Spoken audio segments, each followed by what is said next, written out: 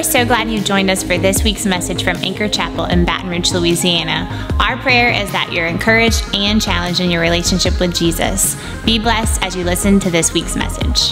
So what we're going to do today is I kind of planned on this last Filters message to really be about the unseen world. So since we're going into this week is Halloween on Wednesday night, you begin to see on TV all the time, you begin to see all the shows and stuff, and all the movies are coming out that are like all this horror, all this like stuff, and it's just like at a certain time of the year, everybody just loses their mind and goes for all this. And I'm not the kind of person that's into this kind of stuff. But I also don't believe that it's like the devil is the movies. Like, I believe there's so much more than that. I remember a few years ago, I was told to preach a sermon series or a sermon against the Twilight movies. So like when Twilight came out, like I remember a pastor told me, you have to preach against it because it's evil. And it was just like the newest thing on the market. And I was like, I don't know that it's like that much of a threat compared to what the devil is always trying to do in us. So like what's interesting is like the devil can do something in us, and just like a great magician would do, he'll use like this sleight of hand, and he'll use like a distraction to make you miss what he's been doing this whole time. Like none of you have any idea that a donkey literally walked into the back of the room today. There's a donkey right there behind you. So if you look, I mean, nobody had any idea that there's a donkey back there dressed up. So, hey, thanks, Ben. I appreciate it, man. You can go. Just wanted to, because I want to. Hey, man, no, this is not your time. Get out of here. You are out of line, sir. I need you to leave right now, crazy donkey person. Out of here. All right. Man, why don't y'all give it up for Ben getting tackled by the ushers today. Okay, so the reason that we did that really silly illustration is because I want you to see something. The enemy, like a great magician, will always use misdirection to get you focused on the wrong thing. So if you think the devil is just horror movies and you think I'm going to abstain from that, then he can come in through all these other avenues in your life. And he can attack you in areas that you didn't see it coming whenever he makes you think, this is what I look like. This is what, the Bible actually says that our enemy, he not only does he prowl around like a roaring lion, but it describes him as an angel of light, that he can disguise himself as something actually good. So the enemy is always trying to work his way into your life and trying to disguise himself so that he can have access into your life. So what I want to do today is I want to look at how the enemy does that. And in the filter series, we've been looking at different types of filters and what they do. And today I want to focus on a type of a filter called a polarizing filter. If you're a photographer, you might know this, but a polarizing filter is a filter that you can screw onto the front of any lens. And because of that filter, you'll be able to see past some of the reflection that you might see over water or on glass. So I've got an illustration here. On the left side, this is a photo taken with the filter, and on the right is a photo without the filter. So all of the glare kind of hides what's under the water. But with that filter on, it enables you to see beyond what you could normally see either with your own eyes or even with the strength of that camera. No matter how good it is, you need that filter to see past that shimmering, surface of the water. So in our lives, in every single one of us, we need the help of the Spirit of God to see past, and we need to have a belief and a mindset and a worldview that we understand that there's a world at work all the time beyond what we see with our naked eyes. And if you live your life like just oblivious to that, you will constantly be under attack and you won't know what's happening.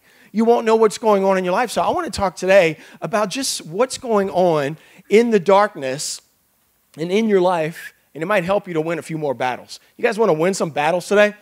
I remember a few months ago, Brooke and I decided to try, I love Mexican food and I love buffets. And I'd never heard of a Mexican buffet before in my life.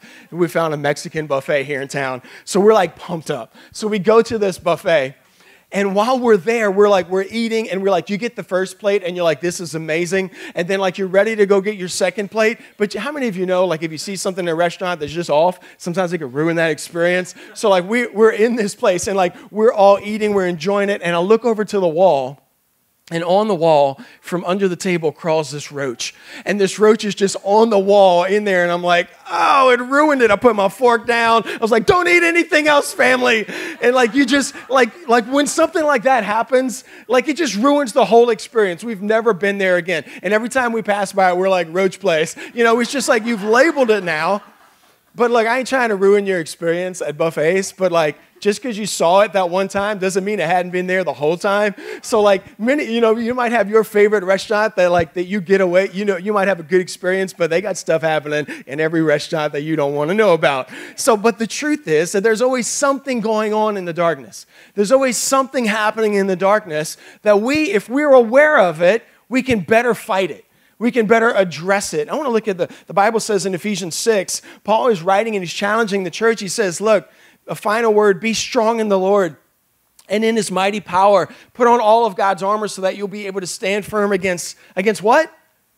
Against strategies, all the strategies. That word is so interesting because it lets us know that the enemy has a plan that he's working on against us. For we are not fighting against flesh and blood enemies, though it may seem like it many times, but against evil rulers, authorities of the unseen world, against mighty powers in this dark world, and against evil spirits in the heavenly places.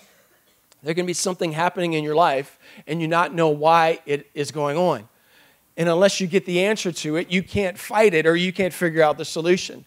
For years, I've had like this back pain in my lower back, and some of you have told this story too. But I've had this back pain in my lower back, so I went to a chiropractor, and he's like, "Well, let me just go ahead and get an X-ray just in case." So I don't know if you can tell on my last vertebrae down on the bottom, I've circled it for you, but I have actually a fractured vertebrae. So the little shark fin on the end of your vertebrae there, it's actually fractured. So that one disc, you can kind of see it slip forward a little bit. And he thinks it's probably from the years where I used to skate and jump off of stuff and, not listen to my dad when he would say, "You're going to hurt it. You're going to feel it later." And be like, "Whatever, Dad. I'm Superman." Well, now I'm feeling it. And like for years, now I realize if I lay down straight and I put my legs like straight, like I feel like this nerve pain. And like that's the cause of it. My spine always has this pain it's always under pressure. It's always under pressure. Sorry, I couldn't resist it. But like that, now I know the cause of the pain. And like some of us are fighting these battles like with the wrong weapons. And like you've got the enemy is attacking you constantly and he's winning again and again because you're doing all the wrong things. You don't even recognize or acknowledge that he's at work in your life when you're like, well, maybe I just need to make more money. Maybe I just need a different relationship. And you're trying to fix these supernatural problems with all of these things that you know. But we fight a battle that we are not familiar with. We need the help of the Spirit of God and we need to use supernatural. That's why he says that we need to put on the armor of God. This is a supernatural life that we're called to live. Whenever we went to Albania a couple years ago, one of the things that I noticed in Albania was all of these bunkers that were just everywhere. There's concrete bunkers all over the place. And it's kind of cool to see, but it's also really creepy. Because you're like, okay, when you think a bunker and you see one, it's like, okay, that's like a bomb threat or something, like what's going on? And the funny thing about Albania is kind of like out of sight, out of mind. Most people, you couldn't pick it out on a map. You couldn't really tell where it was. But like in the 80s, the communist leader of Albania at the time, Enver Hoxha, he said, and he told the nation, he convinced the nation that the problem that we all needed to be concerned about, that Albanians needed to be concerned about, was the Americans were going to come and they were going to bomb the Albanians.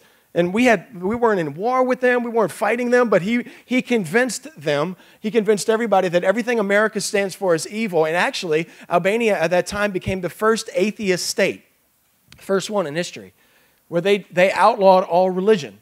And they decided, you know what the problem is going to be, that this leader decided to convince everybody, America's the problem. We weren't coming to get them. We weren't coming to attack them. And they built all of these bunkers all over the place in fear of what America would do. And we never came for them.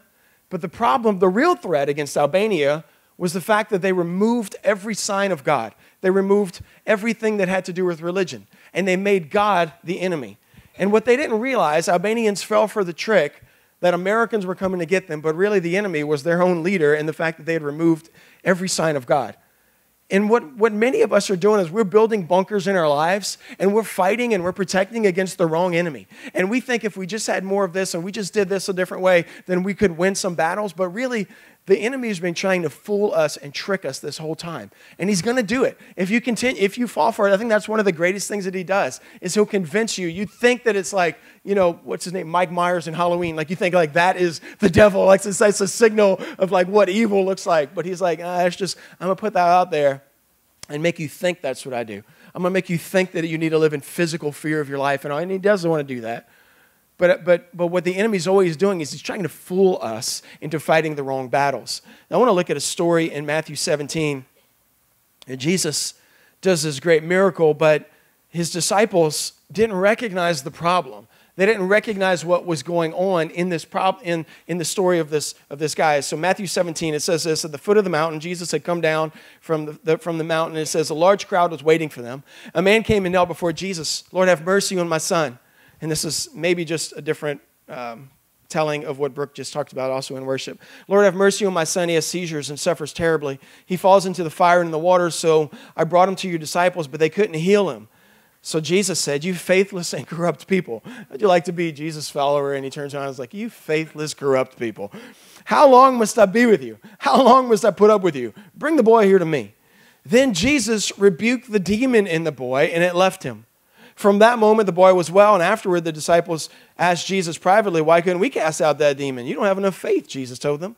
I tell you the truth, if you had faith even as small as a mustard seed, you could say to this mountain, move from here to there, and it would move, and nothing would be impossible. What I think is interesting about this story is that the disciples were trying to heal the boy, which is a great thing. It's a good thing for someone to be healed. But they were using the wrong tools. The boy didn't need to be healed. The boy had a demon. So Jesus recognized what they didn't see. And Jesus begins to call out the supernatural attack on this boy. And maybe that is exactly your situation today. Maybe you've been bound by sickness, or maybe somebody in your family has been bound by sickness, and you need to begin to pray some supernatural prayers and begin to bind the enemy.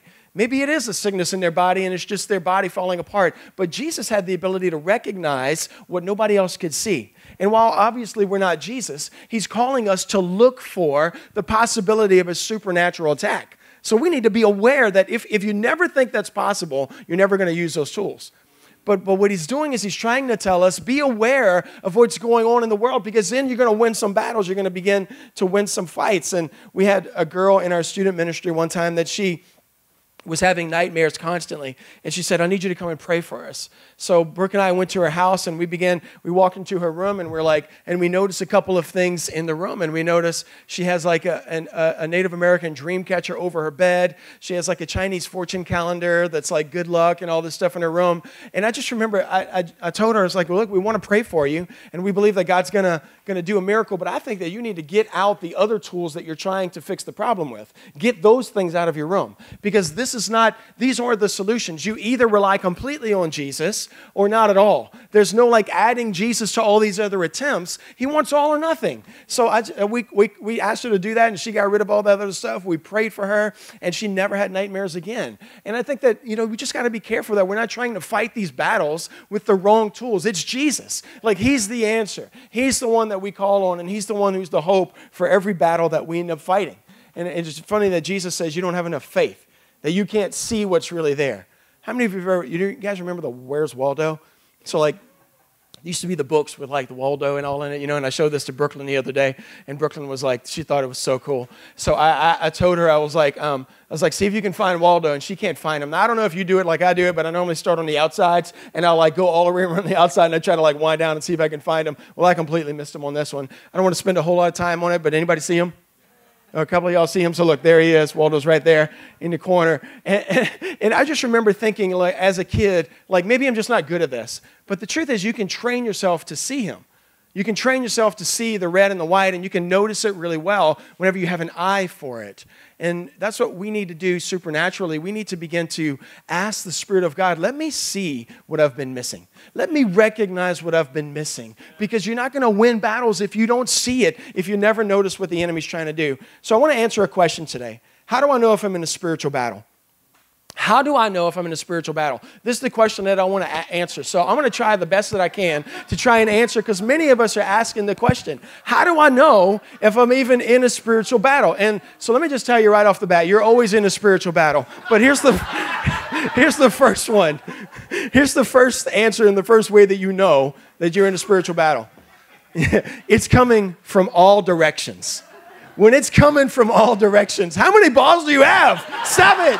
It's like the endless ping pong balls. So somebody hit me right here. That was a great shot, by the way. But when it's coming from all directions, it's a good sign that you're under a spiritual attack. Like, you ever feel like that? Like, it's just overwhelming. And everywhere you turn, you're like, man, maybe I can find some healing or some peace over here. So you just kind of run away and you look for like hope and some security somewhere, but it's just coming from everywhere. Every relationship is falling apart. You lose that promotion or that, all this stuff is going on. Something happens in your physical body and that sin comes back up. Like, everywhere it's coming at you. I think whenever that begins to happen, all of a sudden, out of the blue, it's coming from everywhere, I think it's a pretty good sign that you're under a spiritual attack. And if you can recognize the signs that the enemy is trying to do that, man, I believe that you can begin to see and you can begin to fight it better. Acts 19, this is a crazy story in the Bible. It says this, that there was a group of Jews traveling from town to town casting out evil spirits. And they tried to use the name of the Lord Jesus in their incantation. So they're doing like witchcraft, and they just add Jesus to witchcraft, saying, I command you in the name of Jesus, whom Paul preaches, to come out. So we don't know this Jesus, but we're just going to try this Jesus that he uses. So these 7 sons of Sceva, who was a leading priest, were doing this. But one time they tried it, and the evil spirit replied, I know Jesus, and I know Paul, but who are you? And some of us are fighting battles, and the enemy's saying the same thing. Who are you? Who are you? Then the man with the evil spirit leaped on them, overpowered them, and attacked them with such violence that they fled from the house naked and battered. What's interesting is that it illustrates what I think is so key that we need to understand, that when the enemy comes to overpower you or wants to destroy you, he will completely overpower you. It will come from every direction. You won't be able to handle it. And this one spirit overpowers 7 guys to where they leave naked and abused and embarrassed. Like, how whenever you're naked, like whenever you have that dream that you show up and you're like, I have a dream that I'm not completely naked, but I have a dream that I show up at some nice place with a muscle shirt and I'm like covering up, I'm like, oh, like everybody's going to see me, but like when you feel vulnerable, all you want to do is cover up. All you want to do is run for cover. And that's exactly what the enemy is trying to do in us. He's trying to make you vulnerable and easy to attack to where you're just embarrassed. So if he can bring it from all over, he's going to try everything he can and attack you from as many directions as possible. And if he can win that battle, if he can make you run for cover, then he's won. You're not going to be able to fight. You're not going to have any authority. You're not going to have any boldness whenever you feel like you're just naked and battered and bruised. I remember I just told a story about us going and pray for that girl. There was a season at our church that we came from that me and our college pastor were what I now dub the demon patrol. So like we had this culture where people just thought like we've got a demon in the house, maybe we're going to call up the pastors, call up the church and get somebody to come and bless it and pray for it. And we got stuck with that job. So like, we're like, do we really even believe like we need to do this, And like, but they're just like, we're just going to humor them. Let's just go and be nice. Let's just go and pray. So we went to house after house and we were just praying for people. And like, I just remember thinking like, I want to tell these people, I don't have any special powers. Like, there's nothing about me just as a pastor that I'm like better than you or have like more authority. Like the same spirit of Jesus that's in me is in you. The Bible says that the same spirit that raised Jesus from the dead is in you. So you have the same authority. Take that authority whenever your family is being attacked or whenever you feel it from all directions. You speak the name of Jesus. But the power of the name of Jesus comes from inside, not the outside. So these 7 sons, they tried to add Jesus to their witchcraft. It doesn't work like that. When the Spirit of God lives inside of you, the authority of Jesus is available at any moment. Yeah. But you can't just like add it on. Maybe I'll try this thing. But whenever we give our lives wholeheartedly to Jesus, man, nothing can attack us. It can attack us, but nothing can win. Nothing can win. So here's the second thing. So how do I know if I'm in a spiritual battle? No more balls, right? Okay, just checking. Second thing, your suffering isn't a consequence. Your suffering isn't a consequence. Some of us, we do stupid things, and you're like, oh, the devil's really after me. And but like, really, you just did some really stupid things. So like, that's the consequences, Actually, the Bible says this in 1 Peter 4, if you're insulted because you bear the name of Christ, then you will be blessed, for the glorious Spirit of God rests upon you. If you suffer, however, it must not be for murder or stealing or making trouble or prying in other people's affairs. So like, you lost all your friends because you're a gossip. Oh, the devil's after me. No, you're a horrible friend. But some people, you want to blame the devil for like all the bad things that are happening in your life when it's like, no, like you need some discipline. You need to fix your stuff. I remember one of these house calls that we had on our demon patrol was some of y'all know this story, but we show up at this house, and I mean, it's just like total horror movie setting, okay? So we show up, and there's like this trailer in the back of the woods kind of thing, you know? So we pull up, and we just got a little bit of a scoop. We're like, we want to know what we're walking into. And so like the little girl in the house had been levitating. This is what they said, okay? And she's been hearing from this friend kind of thing, right? So we're going to go into this like we're superheroes, right? And we're going to like fix this. Like, I seen The Exorcist. This went in well. So we're going into this, and I'm thinking like, man, I hope we got what it takes, you know? So we walk in the house, and like the first thing I notice is like there's this living room space, and then there's this long hallway. So we get in, we're like, well, I guess maybe we'll pray in the girl's bedroom first, you know? So like we meet the little girl, and she looks at me, she's sweet, like almost too sweet, you know what I mean? So we're like, let's go pray in her bedroom first. So we go pray in her bedroom, and she's sitting on the bed like Indian style, and we're praying, and like when I'm praying, you know how like sometimes you leave an eye open just in case? So like I have my eye open just waiting to see him, and I'm like looking, I'm like, is that space under her? And I'm like, and she's just looking and smiling at us, and I'm like, man, I was like, I don't know, it don't look too creepy, but I'm just gonna keep an eye on just in case. Nothing happens in the room. So I'm like, okay, well, it must be fine. Let's just move on to another room. So we go into the other bedroom, and we pray in the other bedroom. Don't feel nothing there. It feels totally fine. We walk into the living room, she says, and she's like, well, you know what? There's something I kind of missed. I wanted to tell you, like the demon will, like, it's not just that it speaks to her, but it'll hiss at us sometimes. We're like, hiss at you? And like, yeah, we all hear it in the room. So she's like, you can hear it every now and then. And she emulates you. She said, sometimes we go, like, hiss at you. And I'm like, man, I don't know about this. So I'm just like starting to get nervous, you know? So like pastor's praying in the bedroom over there, and I'm in the living room, and I'm walking around, and with my eyes open, and I'm praying, you know? And then all of a sudden, while I'm in the middle of this trailer, I'm praying, and I hear, shh. And I'm like, oh no, I know you didn't. And I'm look around, you know, like the hair stands up on my back, and I'm like, oh man, I'm like calling the name of Jesus. And I'm like, I thought we came here to save them, but I'm about to be saved myself, you know. So I'm like, I'm going to run at any moment. I'm looking for the door. I'm praying and all. So I'm walking around, and I'm praying, and then my eye catches something, and I'm like, oh no, y'all, this ain't. Pastor, come see. So I call him over, and I'm like, I don't know what we should do, man, but come pray over here in the room with me. So we're praying in the room, and we look up, and I said, look on the fireplace. He looks up on the fireplace, and there's an automatic air freshener that every 30 seconds to a minute, shh. I don't know if they didn't know they had an automatic air freshener, but this thing every few seconds would just hiss at you. And I'm like, I don't have the heart to tell him. Do you have the heart to tell him? And he's like, I don't have the heart to tell him. So we just tell him, we don't feel nothing. I think you're good. And we just left. It's like, but I remember thinking, I'm like, man, like I've been in some situations where I pray in a room, and I'm like, there's something going on. But there was nothing at all. But it's funny how like people assume because of some of the signs they see that maybe that's the devil. Like not everything's the devil. Sometimes it's your problem. Sometimes you put it on the fireplace. Sometimes it's your issue. So like while you do have to be aware that the enemy is after you, if it's your issue, you fix it. You have to make some things right. So don't be fighting the enemy whenever that's another thing that he does to distract us, is he'll let you screw up your life and then blame him for it. And he's like, I'm good. As long as they screwed up, it's fine. Yeah. So don't let the enemy win that battle in your life. Here's the last thing, and I want you to get. How do you know if you're under spiritual attack? You suddenly develop an enemy. When you suddenly develop an enemy, you're probably under spiritual attack because it's easy to adopt a person as an enemy. It's easy because it gives you something to put the blame on. Yeah. But a person is not the problem. Right. People are not the problem. People are your purpose. We're called to people, and if the enemy's going to do anything, he's going to try to make you hate the very thing you're called to.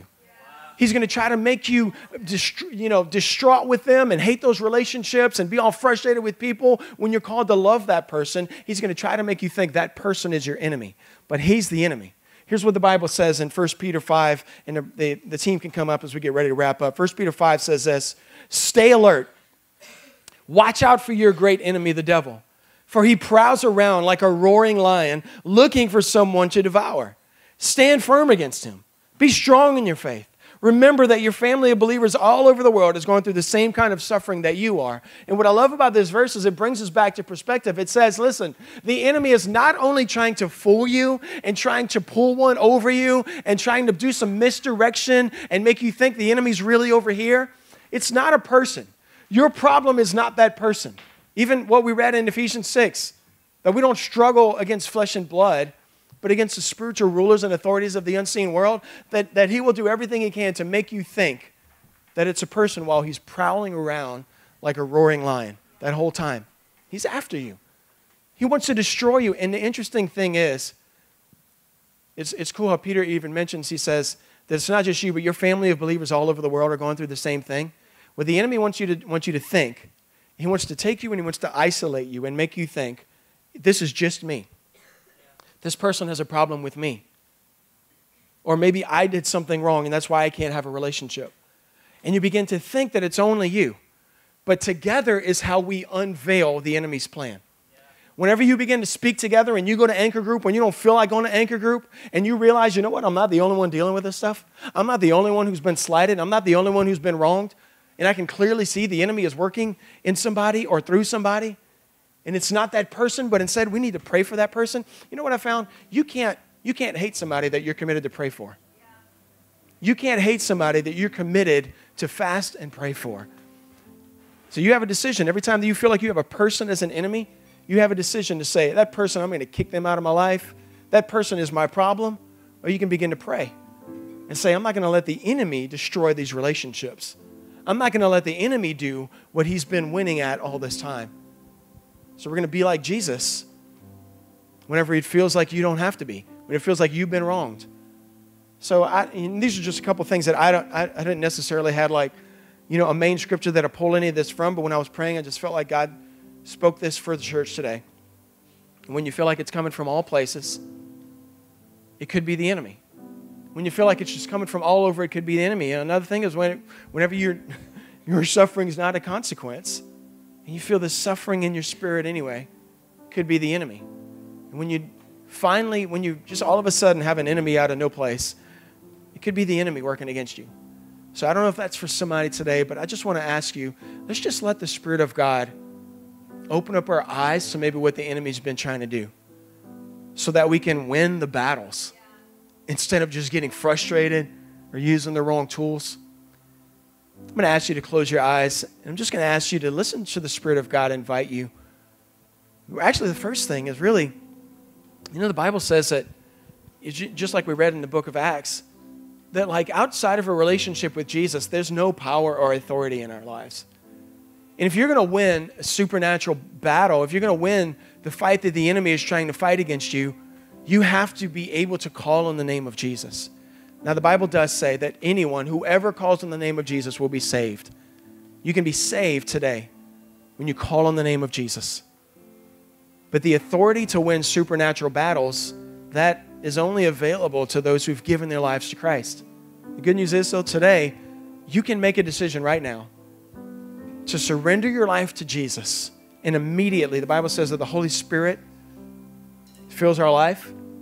And that power, that same power that raised Jesus from the dead, is now alive in us. You feel like you've been losing some supernatural battles, you need Jesus. You need Jesus. And not as an add-on, but as a replacement. He wants to replace everything about our life. That we surrender, we die to ourselves, and let Him take over. If you've been losing some battles today, maybe you need to give your life to Jesus for the first time. But maybe you're a Christian who just doesn't understand the authority that you live in, that you have, that you need to walk in, that you need to embrace. He wants to help you to win battles. Thank you for joining us for this week's message from Anchor Chapel. If you'd like to support the ministry of Anchor Chapel, you can easily do so on our website at anchorchapel.com or follow us on social media at Anchor Chapel. God bless. We'll see you next week.